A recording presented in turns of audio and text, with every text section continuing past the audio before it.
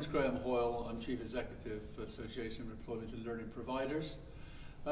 Yes, well, we're well into our two-day convention on youth employment. Good day yesterday, I thought, and some quite important themes coming forward.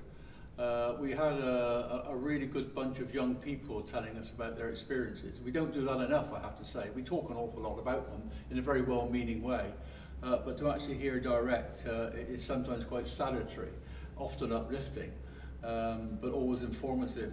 And one of the themes that came out from the young people themselves and was echoed throughout the day was the importance on getting work experience. That came out very, very directly from them. But obviously as a theme, we have traineeships coming up where work experience is going to be a key element of that, and we welcome it. There's obviously a bit of political controversy around the fact that the work experience efforts of the previous government were stopped by the current coalition, so that we're politicians in good numbers attending the convention. That's unsurprisingly been raised.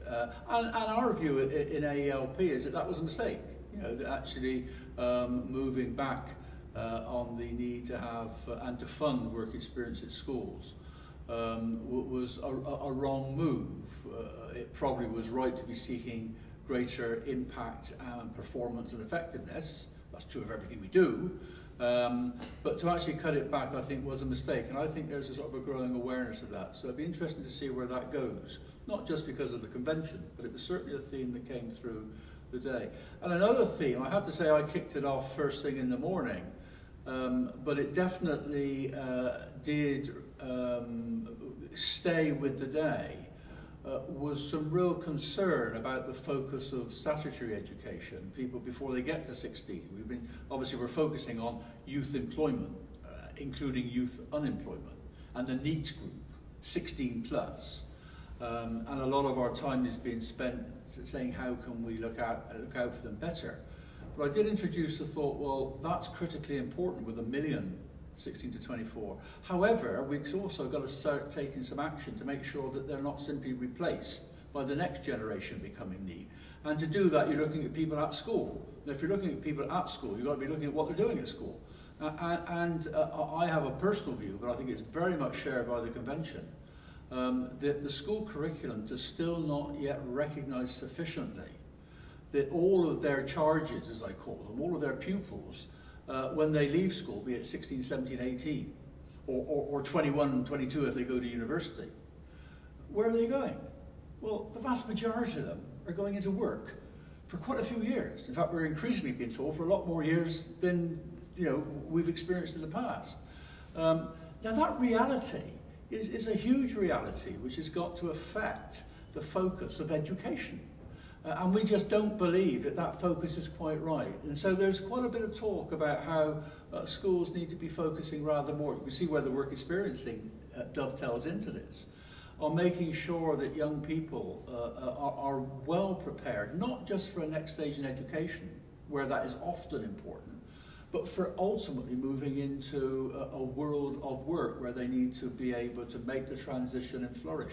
So a real theme. And interestingly, on the back of that, there's a real consensus about the needs for schools to improve the outcomes in English and Maths. Everyone now agrees. The employers have been asking for it for years. You've now got Secretary of State Gove saying it's important. Professor Alison Wool said it's important. So you've got a great focus on English and Maths. Everyone agrees with that.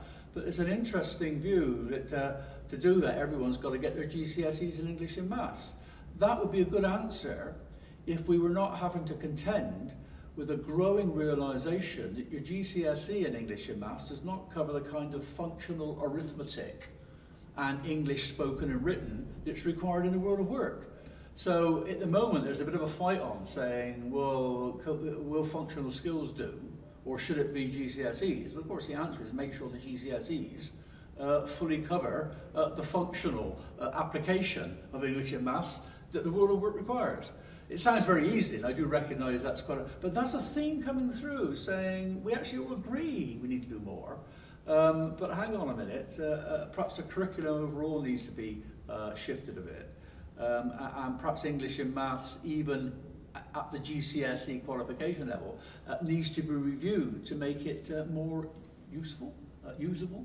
So those were themes that came through. I think other interesting things, perhaps one surprising, perhaps one less so. We had a very good panel last evening where we had 3 politicians, House of Lords, House of Commons, Labour, Conservative government. I mean, we had a good mix. And what becomes really powerful is where they all actually agree on something. We tend to assume they never do. We know there's a huge consensus on apprenticeships, and that's been true for some time, and that was reflected yet again. I mean, that really is important, and the real push to see apprenticeships being part of the answer of youth employment, for youth employment, and indeed older workers as well. That was also recognised. But there was an unsurprising but welcome recognition that what we used to call careers work or information advice and guidance, we haven't got that right. In fact, we do seem to be slipping backwards in this whole issue of making sure that information is made freely available in a usable form to young people at school. So real concern as to whether simply referring them to websites is enough. I happen to think that the move forward in communication technology and so on has to be really embraced. So that's really good. Some people are saying there must be a face-to-face for everybody. I actually think that it should be available for everybody, but I'm not sure that everybody needs to pick it up. There are people who can find their way around better than I can, the media stuff today. But the thing that was worrying people is how some schools still seem to be blocking the transfer of information, especially if it suggests they may not stay on at school. And that was another theme of yesterday, raising participation age. Real consensus that we've got to make it quite clear this is not raising school leaving age. So that you can see how those themes through. So a big consensus though that information advice and guidance careers work is not good, it's not right, if anything's gone backwards, and government, whoever's the next government, have really got to pick this one up, even shouldn't have to wait that long, but that's got to be dealt with. The other interesting one, and I'm probably saying too much, but the other interesting theme that came up collectively from the politicians, all parties, is an absolute acceptance that the 3 big spending departments, delivery departments, DWP, BIS and DFE, have got to get their joint act together. There really has got to be, they say the right words, there's a sort of a genuine intent, but turning the intent into something really palatable and feasible and tangible is a bit hard to find, and they're actually acknowledging that those 3 departments have actually got to get a much greater shared agenda and focusing on the same priorities and making sure their considerable resources, even in this tight world, are really focused on the same agenda. So those were a few themes that came out yesterday, and as I almost listened to myself speak, it wasn't a bad day.